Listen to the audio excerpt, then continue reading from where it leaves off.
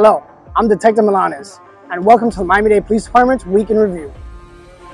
On Monday, we recognized members of the Miami-Dade Police Department for their outstanding contributions to the department and to the community.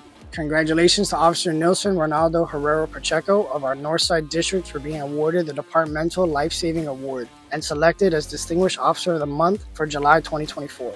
Unit of the Month for July 2024 was awarded to Northside District's General Investigations Unit. Congratulations.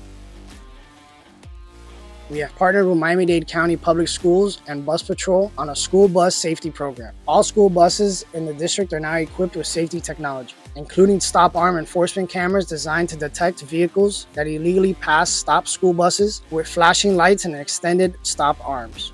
Remember to always be vigilant for children, especially near schools, bus stops, school buses, and in school parking lots.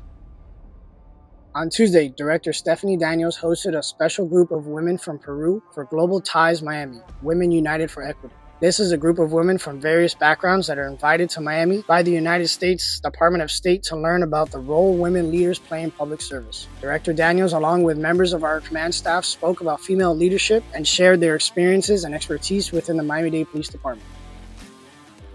Today was graduation day for officers from the Colombian National Police Underwater Police Science and Technology course and the Mexican National Police Incident Crime Scene Management course.